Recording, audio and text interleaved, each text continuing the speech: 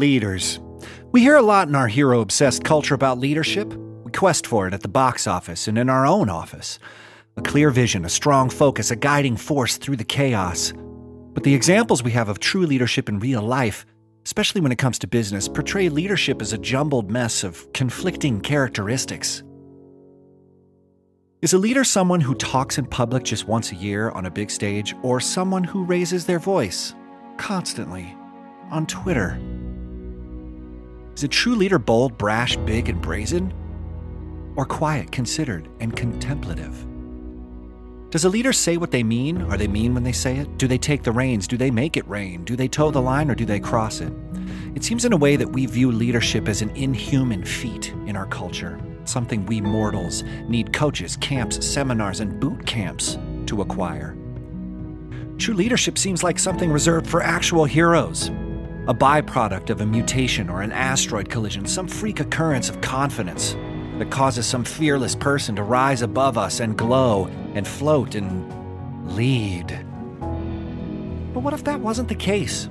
What if being a leader was less about raw strength and power and more about emotional intelligence? What if leading the way forward was less about you and more about us? That's what we're talking about today on Lawsome. Leadership, what it means and how to bring it to your law firm in a meaningful way. You ready to follow us on this journey? Well, let's go. Lawsome, the podcast for law firms. Powered by ConsultWebs. Welcome back to Lawsome, the only podcast for law firms that cross-examines. It's breakfast. We're here to inform, educate, and entertain the legal community on the latest in personal and professional development. I am health nut and vegan marketing guru Jake Sanders. And with me is the falafel king, the PPC hero himself, Paul Julius. Paul, I saw you spinning in that window with those hot lights on your meaty goodness. Yeah, ain't nothing vegan over here, baby. That's 100%. Whatever that meat is. Cage-free. Don't think about it too much. I can't stop That's thinking why you're about vegan, right? I thought about the gyro and it just, I don't know, man. Yeah, I gotta go eat some cashew cheese or something and just ease into this. Fine, you do it. All right, let's fold into a pita pocket and tell people what's in store today. All right, here's what we got. On the show today, we talk about law firm leadership, and then we discuss emotional intelligence, leadership, and business development for law firms with Natalie and Gordon Loeb from Loeb Leadership. And then we throw our guests to the wolves with 5 questions we ask everyone. Pull up a plate. It's the Hot Takes Buffet. The hot take today is by Josh Kalish on lawpracticetoday.org from the ABA. It's entitled Law Firm Leadership, Lead, Follow, or Get Out of the Way. The top quote is, law firms need leadership, and not everyone at the firm is going to contribute. Good. It's just like everybody's leading. It's insane. I don't know who to follow. But every successful law firm needs inspiring leadership to be the voice of the vision and guide others to move forward into an uncertain future. Paul. Yo. What do you think about this in regards to, it's funny because as I was writing this down in the show notes, you were kind of like, oh, that Natalie says that, Gordon says that. This is exactly what we say in the interview. So it's awesome when we find an article that aligns so well with the interview. What did you think of this? Yeah, absolutely. There was so much in here. I'm so glad you found this article because there's a lot in here that we talk about. And we actually, I think I asked him, what's the difference between a manager and a leader? Yeah, I know. That was unprompted. And that's the first part here in this, is that you got to figure out, most people say you're a great manager, you'll be a great leader. And that's not the case. That didn't strike it in my mind. I mean, when you were in a leadership role and a manager role, I mean, like, speak to it really quickly. What's the difference? They both suck. Or no, I'm kidding. It's a different thing. I think a lot of it has to do with responsibilities, and your willingness to to shoulder some of that stuff. I thought a really great part of the interview was when we talked about empathy. To be a manager, you have to have a certain level of empathy. I think to be a leader, you have to have a different kind of empathy. Interesting. And Gordon really goes into it pretty well. I think that's kind of the thing because you know, there's a different level of accountability for a manager. And there's a lot of like execution type stuff. Whereas Mm-hmm. leadership, it seems like there's a little bit more interpretation and guidance, Mm. making sure that in the larger sense, not only are the managers doing what they're doing, but they're doing it the right way. That people are getting treated the right way, both Mm. internal and external. So Mm. there's a lot to it. One thing that really stood out with me with this article, though, and you brought it up, and I think we kind of skirted around it, but I'm curious what you Mm-hmm. think about this. It says benchmarking other businesses. Mm-hmm. I don't know that law firms do that as often as they should, and I thought it was very interesting that Natalie and Gordon brought this up. Michelle DeStefano also brought it up to a certain extent too. That Mm-hmm. law firms don't really look outside of legal, and they should. You know? Well, and it's only because for going on down in this article on Law Practice Today, it's you have to think of your law firm as a business from an essential point, which includes the identification of managers and leaders, and then that would help you say, well, how do other people handle this situation? Because it's complex, but you don't want to add more complication on top of it. And that's why I think it's interesting that you were bringing up the difference that leaders need to be more strategic, but managers need to be more strategically aware. And it's just subtle little differences that if you look outside, equity partners in law firms need to recognize that they're business owners. So, it's like you have to think of client satisfaction, then you have to think of organizational psychology and how people work together. And then you have to develop leadership characteristics in everybody, so it's hard because there's multiple points to it and it's not just a clearly defined role. That's why I think if you're stuck looking at just other law firms, you might miss the way, just like Michelle was talking about, just like Autumn Witt Boyd was talking about, just like Aaron Levine has discussed on this show, lawyers who looked outside of law firms to develop their business plans accordingly. That's why you just have to think of it as a business essentially, and then you can start, finding ways to change it. But in our interview, we find the true leaders aren't just doing it with smarts. They're not emotional. They're not just doing it with their IQ, they're doing it with EQ. Mm. And there's a I lot love of, that. they start bringing emotions into it. And because you have to be aware and ask those questions, because it ends up being, are you comfortable having these questions asked? Are you ready to develop as a business? And that's why a lot of people say, man, I just got a law degree to be a lawyer. So they close this reality off, when in truth, this is a really powerful thing to be aware of. And it actually helps you develop your business if you think of it as such. So just really from a small semantic, frame of reference. Oh yeah. But the real success comes from people who are using their emotions, So I think that's at least I think they say they can recognize that. I think that's part of it. Like that's a right. big thing is before you can use it, you have to identify, That's exactly kind of what's going on with that. Yeah. But it's that's for real, man. Yeah. And so we'll go to the interview. But I'll end with the quote from Josh's article on lawpracticetoday.org. You guys should check it out. So how are we gonna create leaders in law firms? And this is how he ends it. He says, today's law firm leaders get to decide how they develop, shape, and socialize their vision to attorneys who are working heads down on cases, as well as their openness for input into the vision, and ultimately whether to weed out those that are not fully aligned with the firm's vision. It's a choice. So lead, follow, or get out of the way. Lawson continues. But first, a word from our sponsor. Any lawyer looking to grow their business online can generate more leads from their website by hiring ConsultWebs. After working with lawyers exclusively since 1999, we've tested thousands of web designs and marketing strategies, so we know what flips and what flops. For more information, visit www.consultwebs.com today.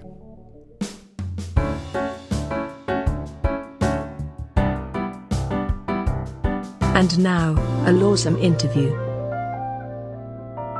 Natalie and Gordon Loeb have been at the heart of legal leadership development for over 20 years and have crystallized their experiences into Loeb Leadership, a law firm development agency that creates extraordinary leaders which positively impact morale, productivity, and profit.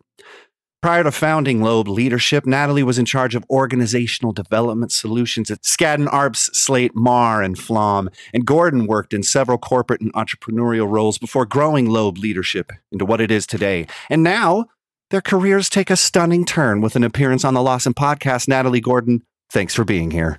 Woo-hoo. Thanks for having us. We're very excited to be here. Yes, the first woo. I'm excited. Let's talk about Loeb Leadership, what you guys are doing over there. What's your backstory with law firms and leaders, and where are you at today? Yeah, well, do I start? You can start. Okay, I'll start. So I love telling this story. So I'll go ahead and begin. And of course, cut me off or shorten me if it seems a little long, but Sure. I'll try and do it at a reasonable pace. All right. So the story of Loeb Leadership.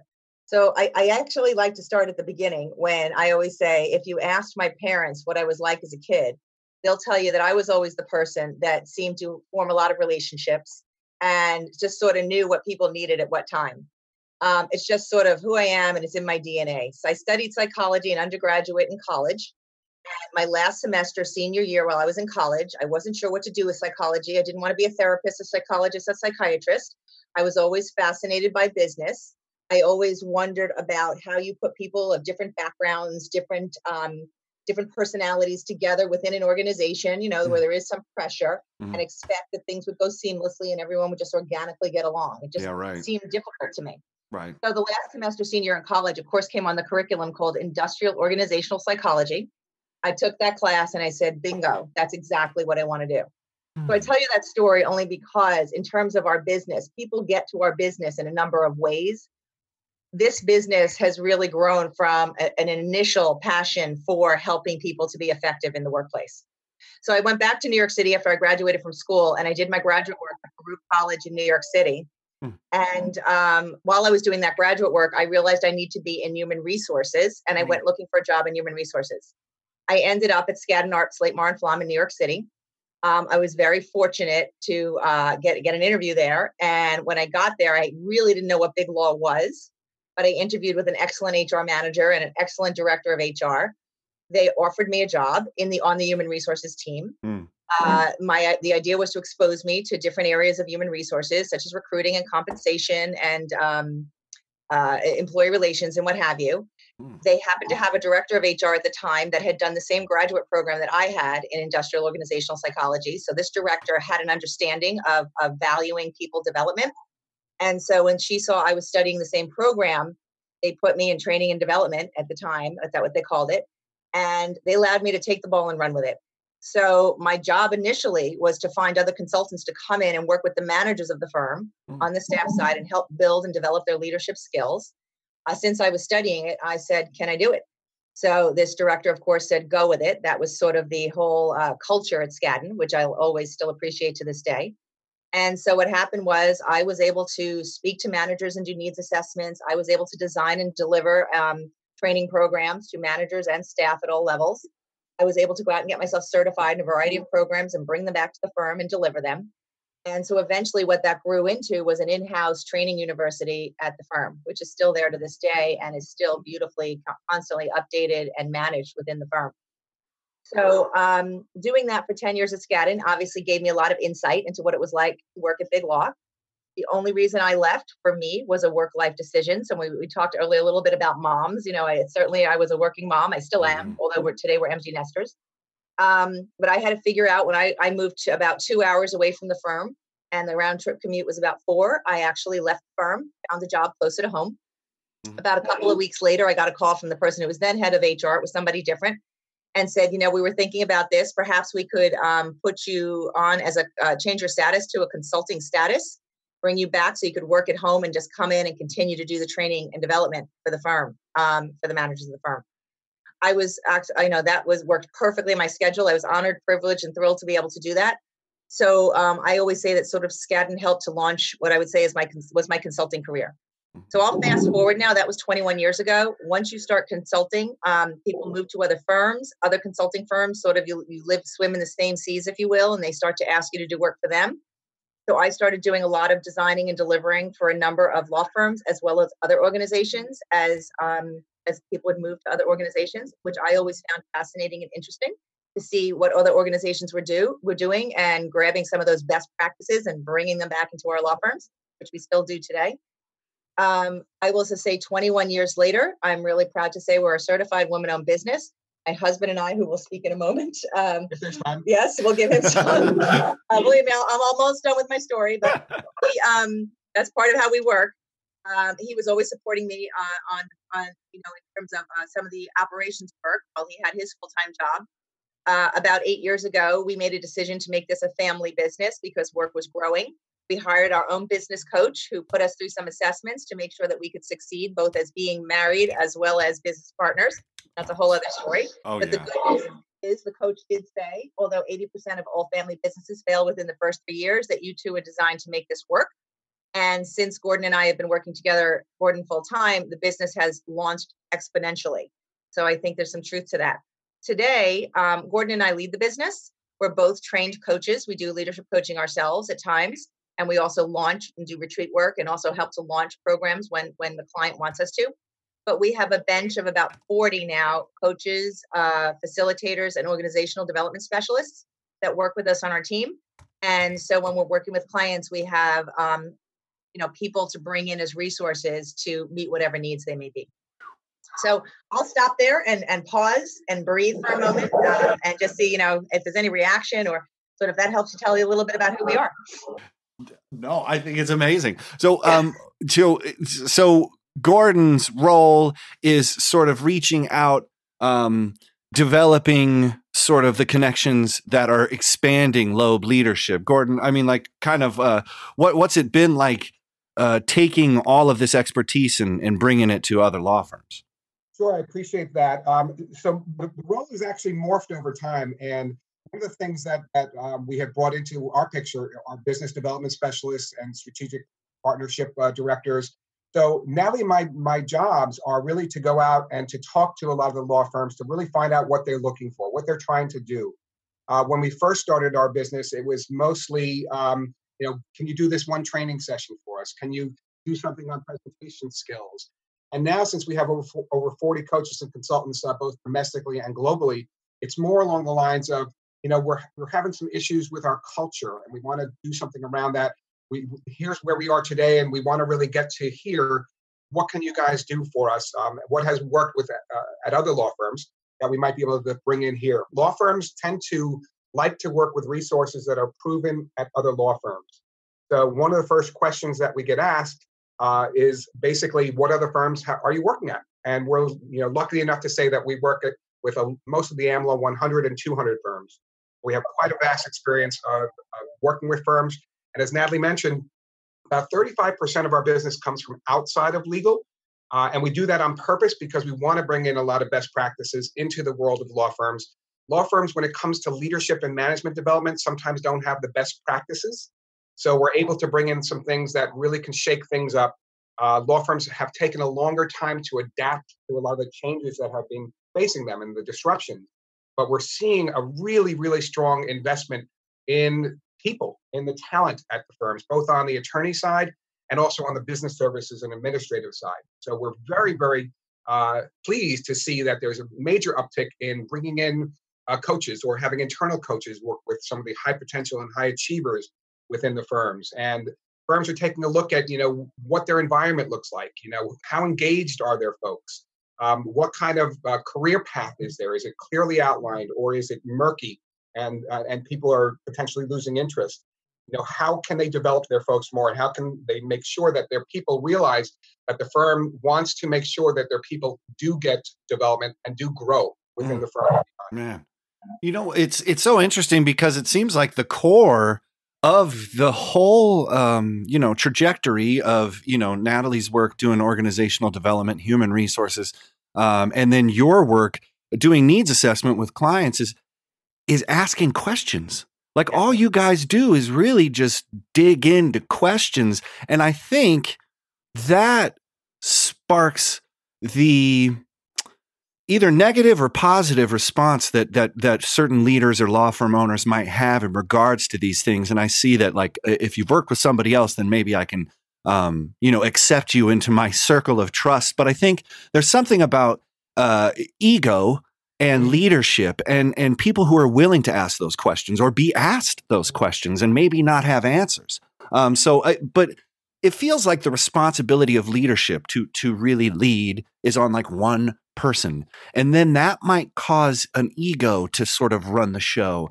And then it's like, well, I know how to be innovative here, or I'm the leader. How do you guys sort of dig into the kind of sensitive nature of those questions that you have to have answers to create the leaders? How do you deal with ego and leadership, at Lowe leadership? That is such a great question. And as you were formulating it, there were so many things already going through my head. Mm-hmm. So for example, as I mentioned, when I started my career, I was focused on working with the administrative staff. And as the business grew and people saw the impact of our work, and that was mostly at Skadden, and then we'd bring it to other firms, we'd have people in leadership positions saying, hey, can you do some of this work with our lawyers? And of course, that was a place we were eager to go. And so, and having, of course, worked in law firms, kind of had a sense of exactly what you were talking about. Mm-hmm. So here's what I'll share a couple of things that I found really interesting. As we started to go over the bridge and start working on the legal side, there were certainly those moments where we knew that in order to be, quote, accepted or even be thought of that it was a good use of time. We had to be able to show our competence around what we do. And what we do and what we model is, and what we try really hard to model is, even in our initial conversations, is what great leadership looks like. I'll give you an example of a story. I will never forget when there was one firm that we were working with early on. He knew we were there to talk about leadership, and I was warned ahead of time that this partner could be a bit ornery. And as we were introduced and starting the conversation, he said to me, So how do you define leadership anyway? What is this leadership? So I said, and I just had to pull right from, the knowledge that we have. I said, here's what I think great leaders do.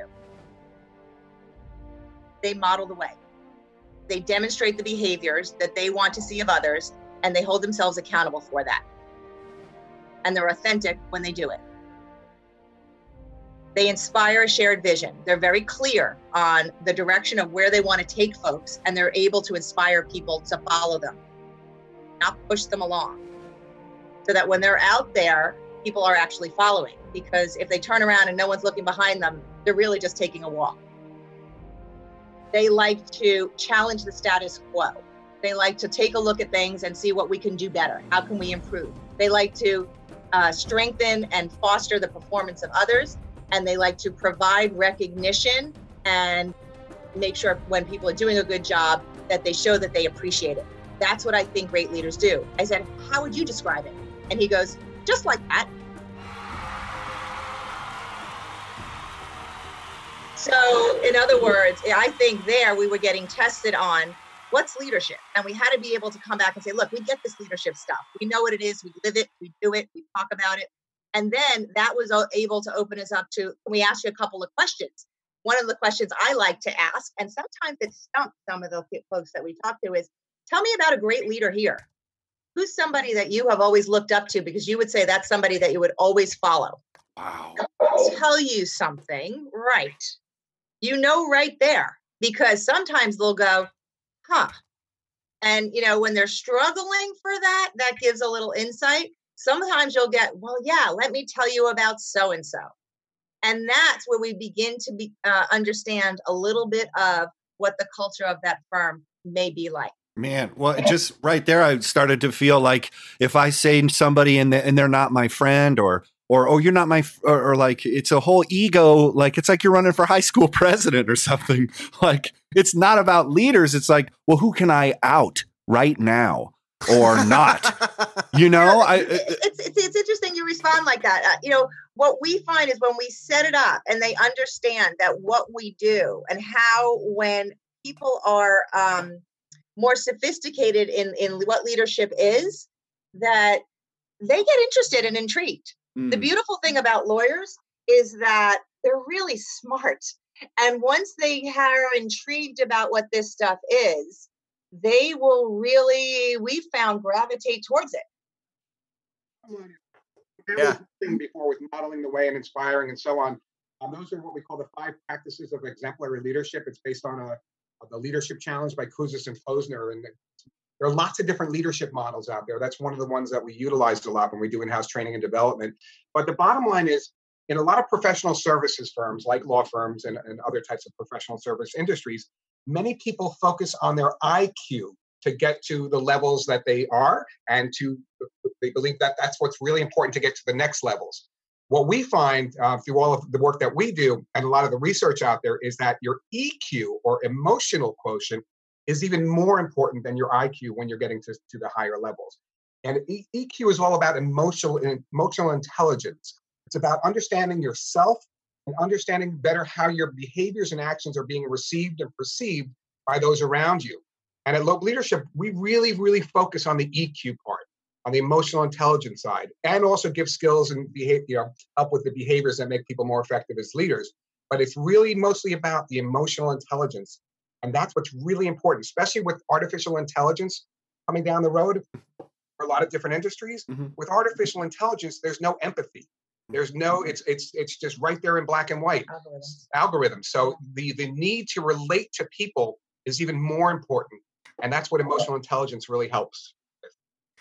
Can you go a little further on? It's something that struck me while you were answering that question is, we had someone on and they said, an important thing to remember is that managers, people who's a good manager, that doesn't necessarily mean they're going to be a great leader. Yep. And it really strikes me how you're talking about empathy. Is that like, are there key components here where if you don't have it, like we can't teach it and that's just it? Or is this something that, there's really just it's just a matter of shifting someone's perspective to understand that leadership isn't about, writing up people for showing up late or something like that. Right. And that's more like the performance management. But leadership is inspiring others to follow you, like I was talking about a little bit earlier. But in terms of, there was another question you just asked. Can you just repeat that question one more time, or really short, so if I had an answer and it slipped out of my head? You were emotional intelligence. Can it be learned? That's what I wanted to say. Right. So here's what's fascinating about what Gordon was just talking about. First of all, what we find is if the lawyer or again the senior leader, if they're what we call coachable, if they want to learn, they can. They're always at people are at different baselines, if you will, in terms of emotional intelligence, but it is something, again, proved by research that is learnable if they want to. So for example, I'll give you this one. This is and I'll keep it short, but this is a great example. I had a partner come into me, and my role in this assignment for this firm was to debrief an assessment tool for him. He had received some feedback from associates, and my job as the coach was to debrief the tool and kind of move through the feedback and what could he take out of that and what could he learn. And when this partner came in, he closed the door. And he said to me, and I know there's the rule not to curse here, so I won't curse. I'll use another word. But he said, all right. And he waved this document in front of my face. And he said, apparently I'm an a-hole. I don't want to be an a-hole. But when they give me crappy work, what am I supposed to do? And he threw the report on the table. So I said, all right. I said, so you don't want to be an a-hole? He said, no. I said, okay, well, first, could you sit down, please? And he did. He sat down. And I made sure the chair was next to me, not across from me. Because again, from the very beginning, I was trying to set the scene for collaboration. So I said, you don't want to be an a-hole as you described? Nope. I go, so do you always throw work at your associates when it's not what you wanted? He goes, that wasn't throwing. So I picked it up. I threw it back. I go, yeah, it is. So he said, well, what am I supposed to do when they give me crappy work? And I picked it up and I said, how about this? And I handed it to him gently. And I said, this is not what I expected. And he said, I can do that. So I said, okay, good. He goes, but you know what, Natalie? It's not really that I know I can do that. He goes, but it's the emotions that I'm feeling at the time that makes me want to react. Well, what he was talking about there was self-regulation. What he was talking about there was emotional intelligence. So that led to a story around when his learning was around when he's feeling that emotion of frustration or anger or whatever it is, or disappointment in the associate. He's got to know what it is, and he has to make a conscious choice to respond differently than what he was, to not be the a-hole that he told me he didn't want to be when he walked in. Man, yeah, that's something else, because it's tough to separate what someone's saying from how they're saying it. But it sounds like you kind of got some headway there with that, and so to kind of take that further, getting it to stick. Like, so someone goes to your leadership training or goes to a boot camp, and they get inspired. They come back with all these new parameters and stuff. And then 2 weeks later, they're, everything's back to the same, and people are throwing papers at each other. How do you get people to really buy in to what you're teaching them? So Natalie's going to talk in a moment about this, but we just came from a conference, and one of the main things was about how to make the learning sustainable and how to really keep it going, either with coaching touch-ins or with some additional in-house training and development, or some e-learning, or some conference calls, check-ins. But it really went from the phrase one and done to return and learn. And so Natalie's going to elaborate a little bit on that. Yeah. So in the past, what we can see, not just in our legal clients, this is also in our corporate clients too, but corporate again is a bit much further ahead here, or further ahead, I should say, in terms of moving towards the return and learn model. So you're right. A lot of times leaders would go to these sort of boot camps or training, be very inspired. And I will say that sometimes we've gotten calls from those leaders when they come back and they say, I'm really inspired. This is what I learned. I know that we can do things differently. And how do we help do that? But it really comes down to commitment and accountability, right? So if you want something to stick, you have to be willing to make the commitment to, as Gordon said, return and learn. And that return and learn can look like a lot of different things. It could look like a leader, yes, having some ongoing coaching where they're held accountable for continuing the behaviors that they learned, and they're sharing with the coach along the way things that are happening in their day-to-day world, and when they are behaving the way they want to, or when perhaps they're not, because people are human and we slip back into old patterns pretty easily. So it takes time to build new patterns. So often coaching is used for senior level folks, and sometimes for emerging leaders too, to help them build and be held accountable for the behaviors they say they want to do. So that's one way. Other ways of doing it is, yes, to establish some sort of structure or rhythm or academy, if you will, where people have the opportunity to come back either as groups and have peer groups where they hold each other accountable, or often now within law firms, you're seeing more than ever these chief talent officer roles popping up. I don't want to say popping up, finally being included in the C-level. And these people are overseeing people within the firm where it's their job to help facilitate folks either holding themselves accountable or them holding them accountable, whatever they want.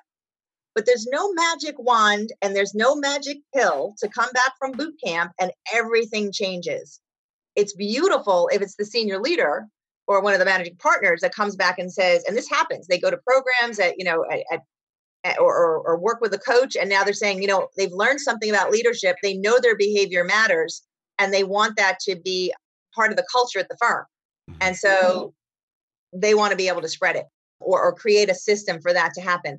I will say I've seen it happen at firms, not as often as we'd like to see it happen. But when it does happen and it happens well, it's because there's a commitment there in the leadership to want to make it happen. So that's sort of the answer. Yeah, definitely the commitment by either senior leadership or whoever is the sponsor of what's going on. A lot of times firms will have accountability partners to keep the accountability on, for months and quarters and years to go. have put together leadership academies that are sometimes 6-month academies where there's a once-a-month training and then a coaching call in between. Sometimes we do a year-long academy. It really depends on what the skills are that are being introduced. We come up with different ways of trying to make them more sustainable. Really, it goes back to the culture of the firm. What is the culture? Is it a learning culture? Is it a culture where if something happens that's not the absolute perfect outcome, is it a learning moment or is it a punishment moment? Speaking like forward facing, like looking at the future, you're going to need some leaders who have some kind of comfortability with maybe business development tactics that are outside of the legal service industry. So you guys say that you incorporate that. Do you think that the big challenge for law firms is coming from the client service side, or is it coming from sort of the disruption that they see through legal tech, or just sort of what do you think are some of the big challenges you guys see law firms facing, headed into the future, leadership wise and also kind of management wise? Yeah, it's coming from a lot of places. So, right, technology is disrupting everything, right, in terms of how legal work is being performed. And that's and again, as Gordon mentioned, sometimes our legal firms are not necessarily known as early adopters of change, but it's here and it's not going anywhere. So getting comfortable or being able to embrace change rather than resist it is certainly important. And again, that's something that's a coachable topic. I think there's certainly about the workforce, right? As you've heard tremendous amounts around the millennial lawyers, or even just the lawyers, the way they're working and the environments that they thrive in and the ones they want to be in. We had a new, very, very powerful firm that just hired us. And they told us that as they interview their associates and they want top-notch associates and they're willing to pay top-notch pay to get these associates, but the number one question that the associates are asking is, what kind of development and coaching will I get? How are you going to stretch me? Yeah. So they want it. And I think, and the firms know that that's what their lawyers are looking for, opportunities to grow, develop expertise. They want to be coached by senior lawyers. Those senior lawyers sometimes are good at coaching, sometimes they're not. Certainly by the clients, you're hearing some of the pressure being put on in terms of who's on my matter, who's on my team. Certainly the Me Too movement and this whole issue around diversity and inclusion is putting, I don't want to say pressure, but is making firms rethink or look at and want to elevate their cultures, if you will. So talent is not overlooked and people are given opportunities to rise. And so to make that happen requires what Gordon said earlier, a lot of this emotional intelligence skill. You have to flex it. And again, I can't tell you how many times we do workshops with lawyers, and they're usually short, and that's okay. The lawyers? The lawyers. I mean, the meetings. The lawyers will come up to us afterwards, and they'll kind of pull us to the side and say, you know what? I need to know more about this. They never taught this to me in law school. Do you have another book I can read? Yeah. So, like I said earlier, they get it. They know it's important. They want to learn. Sometimes we find with lawyers, particularly, they learn best one-on-one rather than in front of groups because there is that concern about showing I don't know something. But more advanced, I will say, or more progressive firms in terms of what have learning cultures do have lawyers learning together.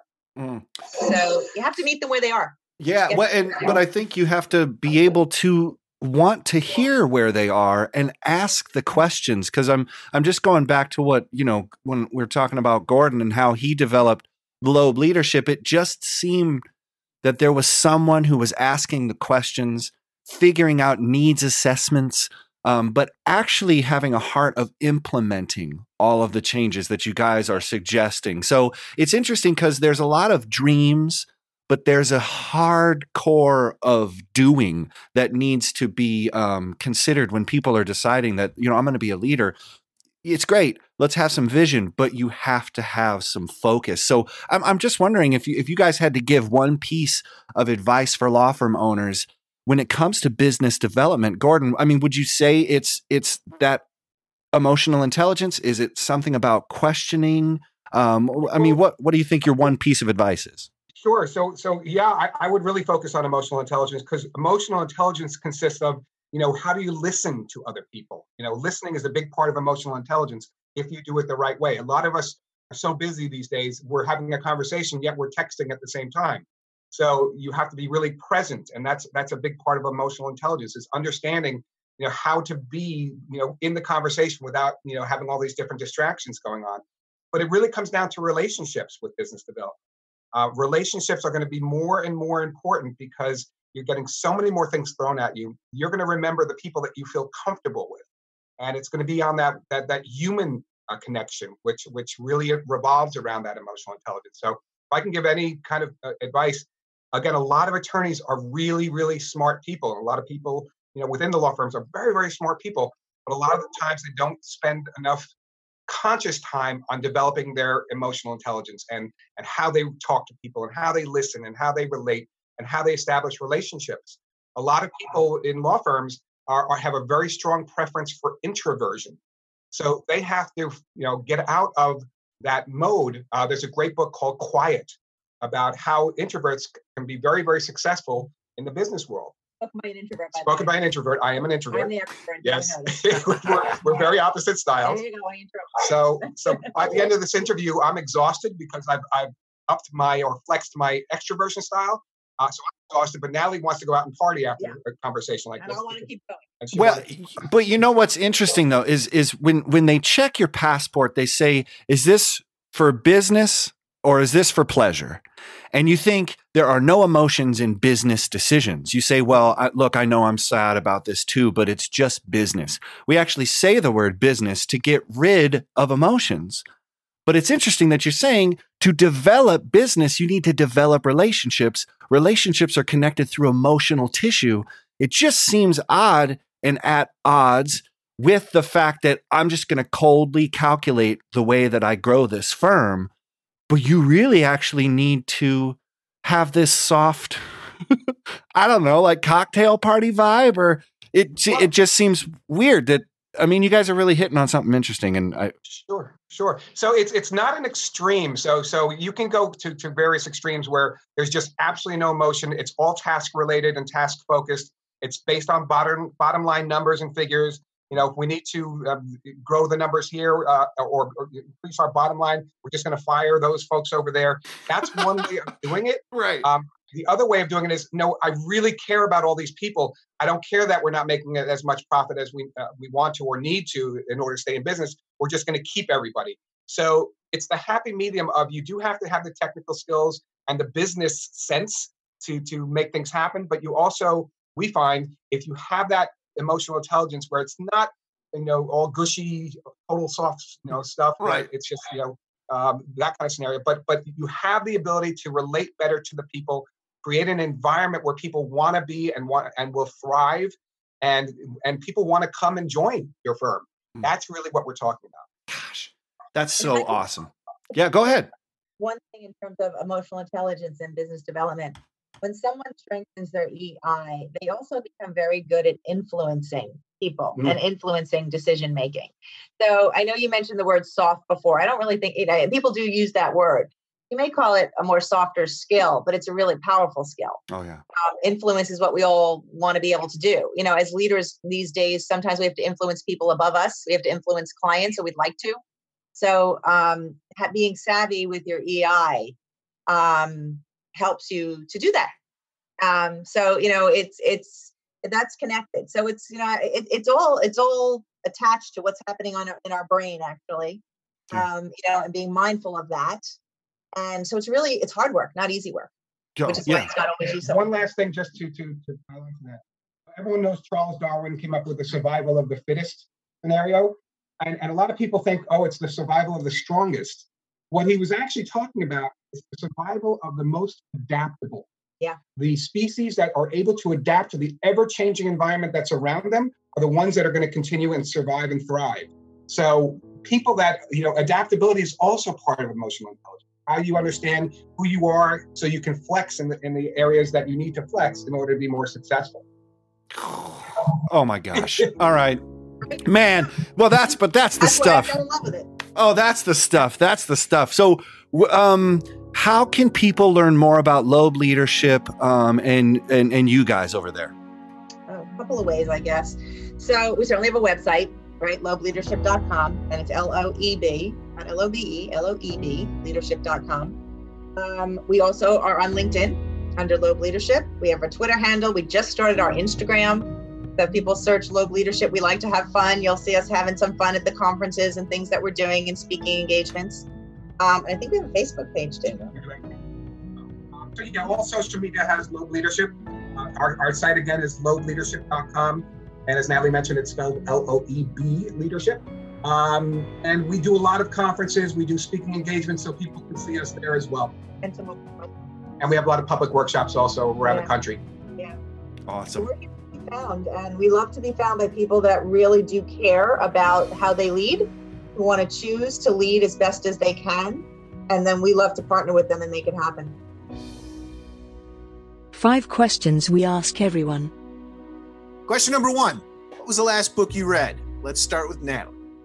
Oh, the last book I read for fun was The Tattooist of Auschwitz. And the last business book. I know it wasn't for fun, but it was a really interesting book. And boy, was that interesting. And I'm reading White Fragility right now, which is fascinating. One of my colleagues who is the diversity and inclusion world. She is a Black woman. I am a white woman. I thought she was white when I met her. She thought I was Black when she met me. Started great conversation. We do some inclusion work together now. And she said, hey, girl, you got to read White Fragility. So I'm reading that now, and it's excellent. Totally. Nice. All right, Gordon. I read, and I'm just about finished with Sapiens, Brief History of Humankind by Yuval Noah Harari. And it really takes you back 50,000 plus years ago when the Neanderthals were around, and how humans, Homo sapiens, started to realize that the importance of community and communication, and how they grew and still were able to protect each other and hunt, and how we got to modern day through all the different things that transpired. I'm fascinated by that kind of a history. Can you say the title again? Just because Sure. it kind of faded out. Sure, it's Sapiens, Sapiens. It's a brief history of humankind. It's a good book. Yeah, it's really cool. You should check out. There's a movie called Cave of Forgotten Dreams by Werner Herzog. Oh, Okay. I love that. Dude, Love that guy. It's all about the cave in France with all the paintings. Oh, nice. It's Yes. amazing. It's amazing. Okay, anyway, sorry. Number 2, what is your favorite place? Gordon. Wow. What is my favorite place? It's a place I haven't been in a long time, if we're doing a physical place. When Natalie and I were going on our honeymoon, we went to the Cayman Islands. This was 30 years ago. And we were on a beach. We didn't have children yet. And we were on a beach, a kind of a private beach. And it was just so relaxing. And we had been going through a lot of crazy stuff at that moment in time.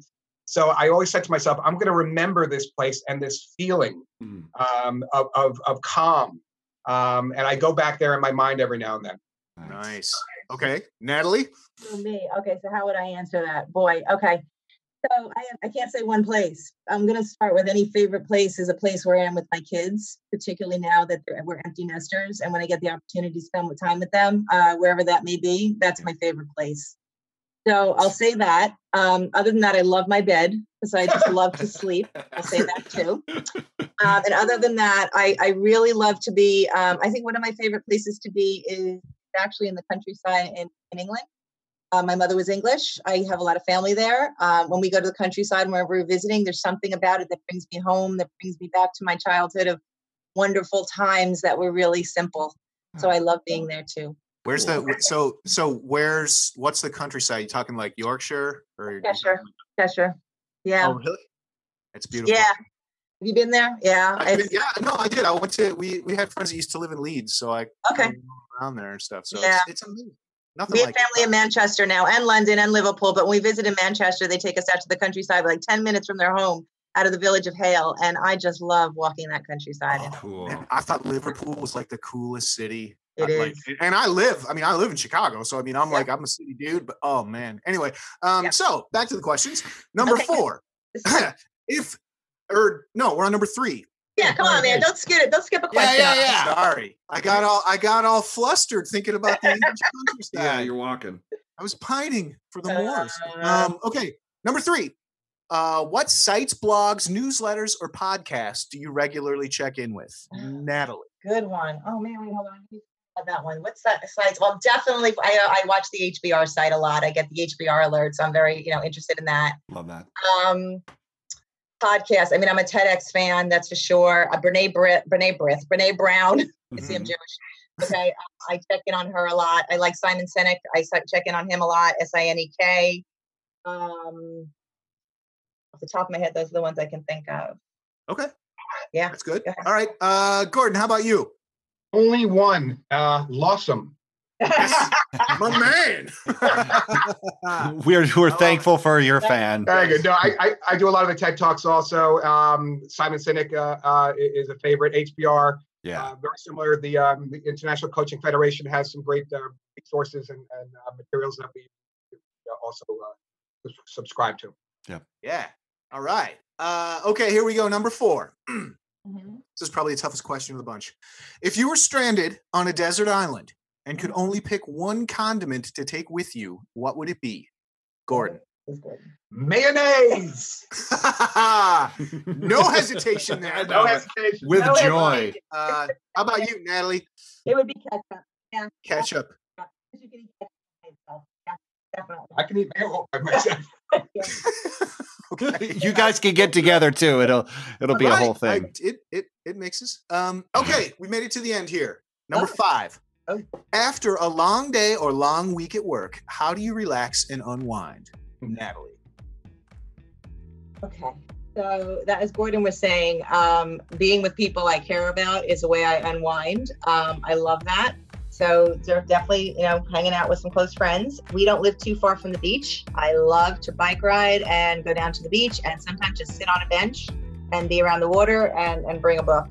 So I would say that. And I will say I also like a good massage or manicure or pedicure. Right on. Okay, Gordon. So you're going to see our different styles. And by the way, we have been married for 30 years. We've been working full time together for 8 years. And the reason why we do it successfully, we believe, is that we actually practice what we preach with emotional intelligence and adapting and flexing our different styles. So my style of relaxation or after a long day of work is just to be by myself. Yeah. Maybe a glass of wine, maybe a book, or maybe a really good show like Game of Thrones that I'm into. But I get more relaxation and energy from having quiet time versus what Natalie. Yeah. I've learned to let him be, and he's learned to let me go. Yes. For show notes, links, and info, go to thelawsomepodcast.com or follow us on Twitter or Facebook. Be sure to leave us a review and rating in iTunes or wherever you find the you listen to. Until next week, stay lawsome.